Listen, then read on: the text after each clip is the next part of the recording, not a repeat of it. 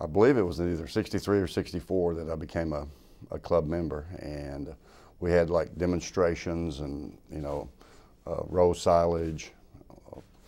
I remember going to Asheville and showing, and I showed beef cattle in the old Asheville arena, and then in the new facility it's there at Western North Carolina.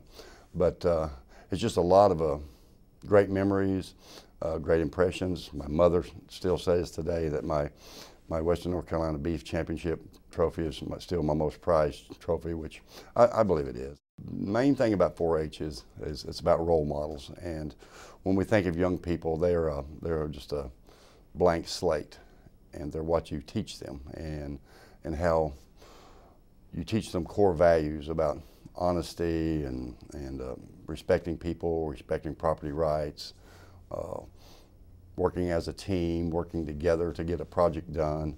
You know, it's not about yourself. It's about learning to share, and that's to me the main thing, is that you're putting your young people in an atmosphere where you can sort of start writing on that slate and giving them a lot of like I say, the core values that they need.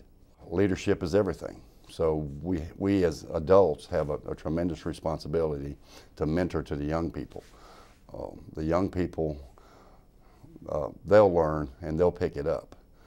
We have to give them the resources that they need.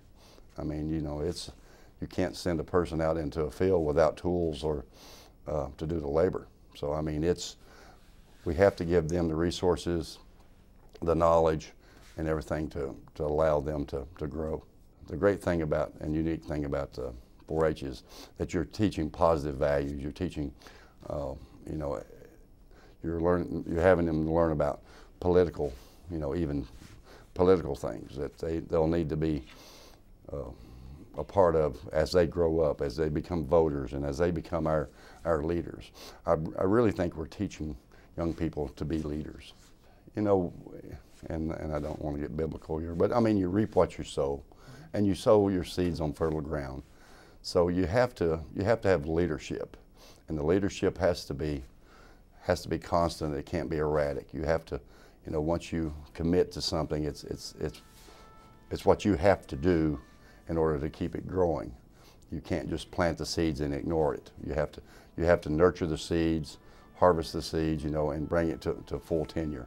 When I played basketball at NC State, I think you could see that we had truly a passion for one another, and it didn't matter who scored as long as we made, you know, as long as the team went forward, and it was not an individual deal. So you learn by doing, you learn by sharing, and you learn to put others ahead of your own personal needs. So it's to me one of the nicest things that I learned from 4-H was to be a team player.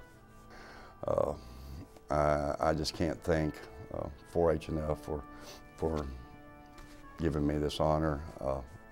As you say, I have a hard time accepting awards, but I just want to say thank you very much, and it's more than an honor.